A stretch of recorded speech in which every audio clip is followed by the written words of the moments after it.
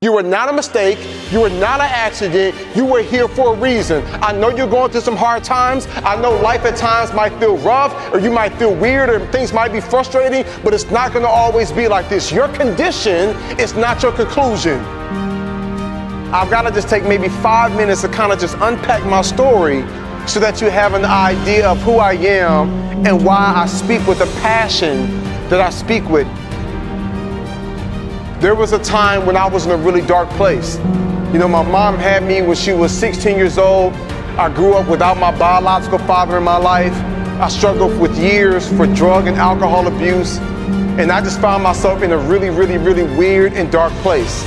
I had to repeat the 7th grade, and when the 8th grade came around, I'll never forget hearing at a parent-teacher conference, a teacher tell my mom that I wasn't high school material. And I came to tell you that words are powerful. And when I heard that statement, I remember feeling like, wow, you know, like I am really a failure, you know? Like it's one thing to tell a student, hey, okay, you're about to graduate from high school, you're not college material, you're not gonna go to an Ivy League, maybe you should go to a tech school. Like I've heard that, right? Like different people have different paths. But how do you tell middle school kids that they're not ready for high school? Like it affected me. And I'll never forget going that next year, and after a series of events, a lot of fighting, a lot of struggling, that school ended up kicking me out. They got all bent out of shape because I cut the electricity off. The next year I went to another school, got the report card at the end of the year, and because I did not do well and I did not put good in, when I got that final report card, all F's, 1 C. And my mom is this tall, but when she gets mad, she turns into the Hulk, you know? And I'm thinking like, this is not gonna be pretty. But I came up with a plan. I said, you know what, I'm gonna change my grades. So I went to the library, I got that whiteout, I crossed off all the F's in the C, I took a fancy pen and a ruler, and I put those small little dots and lines, and I gave myself all A's and 2 B's. Then I made a copy of it. And as soon as I got home, I gave it to my mom. She took one glance and was like, boy, where your real report card at? I said, Mom, let me explain. She said, no, I don't want to hear it. I know what happened. I said, you do? She said, yes. You probably lost it, how you always lose stuff, and you went to the office and they had to make a copy of theirs on file. I said, yo, you be knowing, Mama. She's like, I'm like, you know everything. She's like, I know. But at the end of that summer, when my real report card came in, it was really rough. I'll never forget, like, when I first tricked my mom and she saw it, she was like, I'm so proud of you. She started crying. I even got emotional. I was like, I told you, Mom, I'm gonna make you proud. She hugging me, I'm hugging her. We got like a breakthrough. And you're probably wondering, like, Jeremy, why were you crying? Like, you know you didn't really earn all A's and 2 B's. Well, for the first time in a long time, I didn't feel like a failure.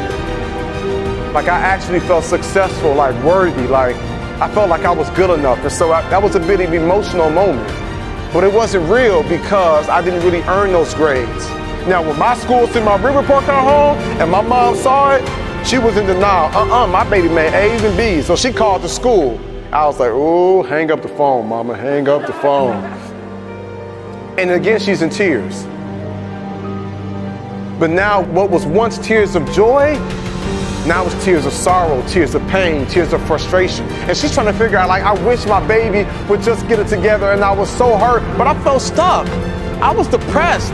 I was tired. I was struggling. I felt like I was an accident. Like, what's the purpose of life? Like, why am I here? You know, I felt like I couldn't fit in. When it was time to read, I didn't want to read because somebody was going to tease me because I wasn't a good reader. We was always getting in fights. People was bullying me. Then there was a time when I was the bully. Like, I just struggled, and I was like, what's the point of it all? And my mom's a great mom, so she moved me to another school. So now I'm at the school now called Huntsville High. This is my 3rd school for the 9th grade. Now I'm at this new school, and I don't know how to explain it to you, but I got a group of teachers, I felt like they were weird. They were saying stuff like, Jeremy, we believe in you. I'm like, me? One teacher was like, oh yeah, Jeremy Anderson, on top of my man, this is gonna be the best year ever. I'm like, okay. One teacher, I had to ask him, I was like, wait a second, y'all are way too enthusiastic. Did y'all get my transcripts? Like, y'all got the right Jeremy? They was like, yep, we got the right Jeremy, but you're in a new season now. So you don't have to worry about the past. I was like, yeah, but you do know about last year? Yep, I said, you know, this is my third school day. It's like, we're not worried about that again, Jeremy. You're in a new season now. So let's not bring old things into a new season. And they began to speak life to me. They began to encourage me. They began to affirm me. And because I was young and I was immature, I kind of felt like, well, you don't really understand my story. You don't come from where I come from. And I'll try to build a wall up. But you know what knocked that wall down? It's love. You know what knocked that wall down? It was perseverance.